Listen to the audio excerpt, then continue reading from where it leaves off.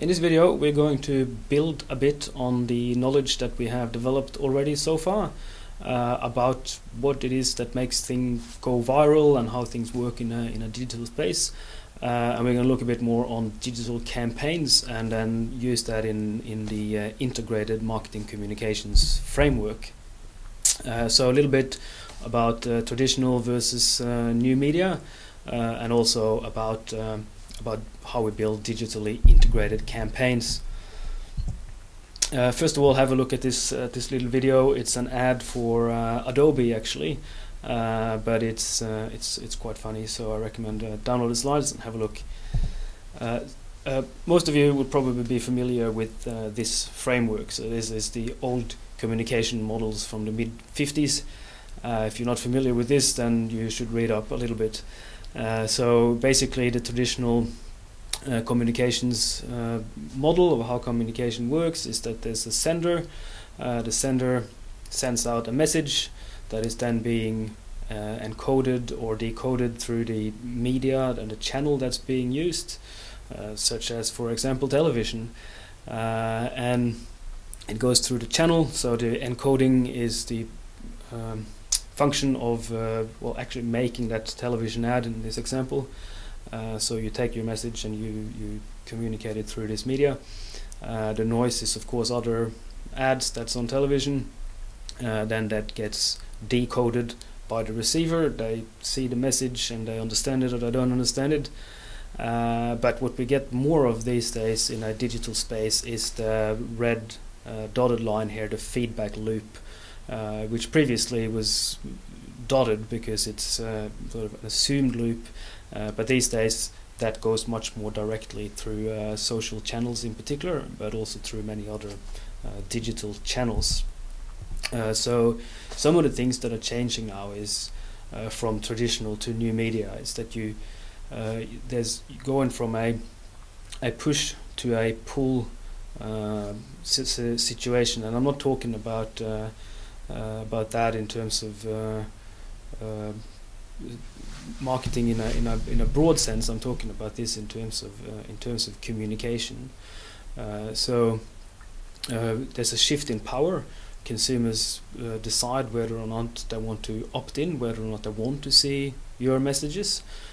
So your capacity to just sort of spew out messages at consumers is now limited. As consumers, you need to pull them towards what it is that you want to say.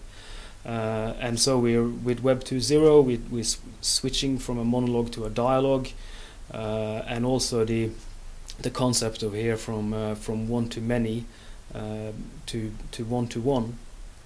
And what we mean by that is that traditionally you have there's a sender of the message, and that goes out, same as it goes out to everyone.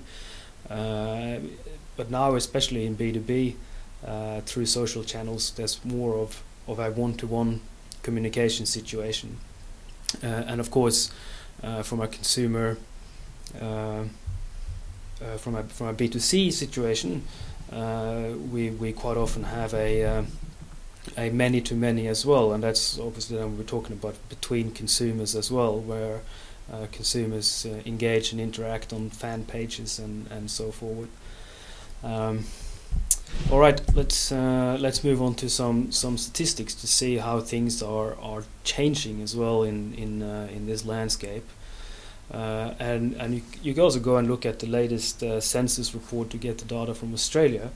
And what we see still is that there seems to be like an overspending on traditional sources, so such as radio, television, magazines. There seems to be like an overspending in these areas because the way the media that people are using is more going towards digital medias, while the spending goes in other areas. And this sort of also seems to suggest the same things, these stats here, but what we also see is the recognition now of mobile as coming in as a very important part of businesses' ad spending. So when they're spending online, the growth of online spending is coming in terms of mobile, as I've spoken about in another video. mobile is really has come in very quickly as being the preferred device that we access the internet. If we look at estimated ad spending per internet users, we can see here that Australia is among the highest in the world. So we are actually at the forefront in Australia in terms of spending money on digital. And yeah, so this is just showing you a little bit about the growth of the digital spend in Australia as well. But what we need to remember, and also in light of those other stats that I showed you earlier, it is not just a matter of sort of saying that, well, you know, it seems that we are wasting, or businesses are wasting their time and money of using traditional media because the consumers have moved on. We have to remember that this is a very short history, and that it's only about 20 years old since the very beginning. So you have a look at this this little chart here that tells you a little bit about the history of online advertising and how quickly these things have developed. 20 years may for some seem like a long time, but in the greater scheme of things and the history of advertising and marketing theory, 20 years is really rapid. That these things have evolved. So here's sort of an interesting one from Coulter and Starkis there in the International Journal of Advertising, which is now about 10 years old. And this paper is sort of it looks at media selections and the factors that businesses go through when they select what media to use for their messages, and the alternatives that they have listed here: direct mail, internet as one box, together with magazine, newspapers, outdoor radio, television. These days we may go and list things such as, for example, Google Ads, Facebook, Twitter, apps, various other types of digital media, and then perhaps lump the other ones together as old media or traditional media, or something like that. So things are changing, but what's changing is that we're getting more channels to use as marketers, and the old ones serves their purpose. And what matters is, of course, always what are the needs and the wants of the consumer, and how do we reach them through using any of these channels. So if you look at the framework further up here, time, for example, lead. So we look at the sub-factors of lead time and exposure time. Lead time has to do how long does it take to develop this ad or this marketing communication material, and for how long will that material be exposed to consumers. So of course in this sense you can say, well, the lead time to create a television ad may be very long, yet the exposure is shorter.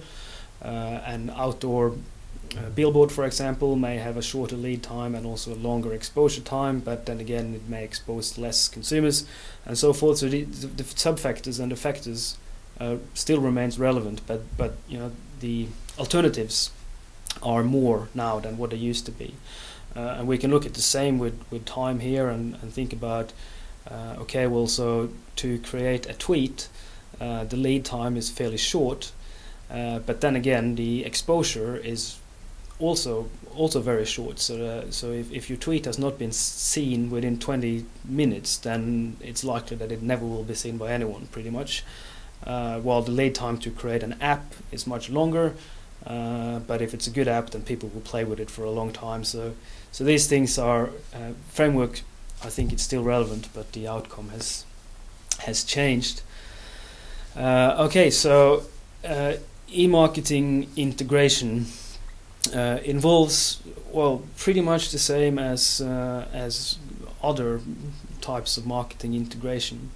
And you need to have a clearly identified communication objective. So you need to know, what am I trying to achieve with this piece of information? Am I trying to get more likes on Facebook, more followers? And if so, how does that translate into the objectives of the organization? I'm trying to get leads and sales, sign-ups of newsletters. What is the objective? And that has to be clearly defined. Because you don't want to waste time and money unnecessarily. Of course, you also need to have to consider the full range of target audiences. Quite often you would use various channels in terms of actually communicating with employees rather than with customers. Sponsorships, for example, are quite often done to make employees feel good and proud of working for a particular business. And the same thing obviously matters in terms of your e-marketing strategies. You really need to think about what is the audience that you are communicating with, and that could be others than just your customers. And then of course you got to think about how to manage all of this. You got to think about the range of the media and your promotional tools. So you use the range of various types of social media, for example, will depend on what your consumers are using and so forth. And then at the end you select the most effective promotional mix in order to get your message out clearly and consistently to whomever it is that you're trying to target. And of course these days, with the enormous amount of various types of digital channels in particular that we have, you got to consider some of these C's here, so that you know, even though you use different platform, there's got to be some sort of coherence, that the different messages are logically connected, and there's also got to be consistency, so that messages are supporting and reinforcing. You may use one channel to draw attention to another channel and so forth, and there's got to also be some continuity and complementary, so that there is synergy and that the sum of all parts will lead to a greater whole. So these things are things that are important to consider when you're creating and integrating marketing communications plan, that there actually is a thought and a plan and a meaning between the channels that you use, and that you don't waste time using channels that seems to have no purpose or meaning. Here is a good example of an integrated campaign. This is for Nivea in Brazil, where they use a mixture of online and offline channels, magazine ads and apps, which is quite cleverly done. So have a look at that. So this is the one of the core readings for today: how to create a successful integrated marketing campaign. So let's go through those 7 steps. So the first step there is to have a clear understanding of who your target audience is. So this is fairly basic first-year marketing. Always start with the consumer, with the customer. Basic in my definition of marketing is, as I said several times, finding out what the needs and the wants of the consumer is, and then serving those needs and wants. So you want to know, who are they, what motivates them, how would they like to be communicated to, and through which channels are they using, and so forth. So that's always the first step. And then sort of echoing some of the papers of Kaplan and Hinlin from another video, pick your channel and pick the channels that consumers are using, and consider the strength and the weaknesses of each channel, and also whether or not you're going to use more than one, and how they will help you to reach the objectives. Of course, you've got to have a consistent look. Of course, there's a bit of a joke here with Steve Jobs, but yeah, no, he did certainly have a very consistent look. But in terms of IMC, integrated marketing communication, a consistent look means that it shouldn't matter where consumers are coming in contact with your organization or with your brand. They should always feel that they should have your brand should give them a particular feeling, and that should be consistent across various types of platforms. So as much as it is important that your content is developed on different platforms, and that you speak the sort of language of the platform if you want, and you do that, and which goes into the next step of creating a clear and consistent content that can be adopted and repurposed to suit different media channels, so that when you're on Facebook versus on Twitter versus on LinkedIn, you will repurpose some of the content, but you need to speak the language of that channel, which you probably realize that in the way that we communicate on Facebook, the way that I communicate with you on Facebook or YouTube or in class or through Canvas may differ slightly, but you still recognize that it's me, and the message, I hope, is clear and consistent, but I am at the same time trying to speak the native language of the platform, if you want, so that I'm adapting and repurposing to suit the channel, but at the same time being compelling and consistent in what I do. So you got to also ensure that your message is integrated across the platforms that you're using. So here's just an example from my own personal website.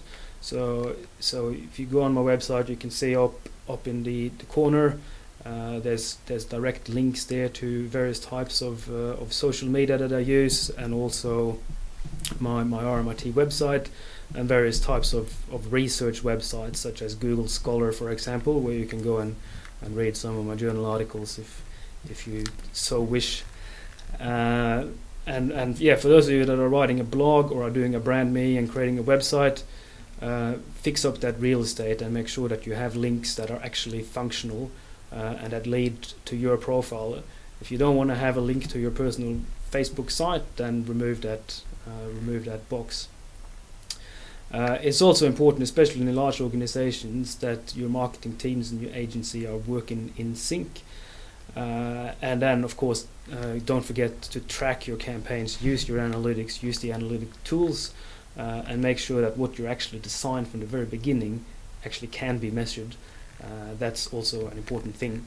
Alright, I'm going to leave you with that, and we'll continue with the rest in a separate video.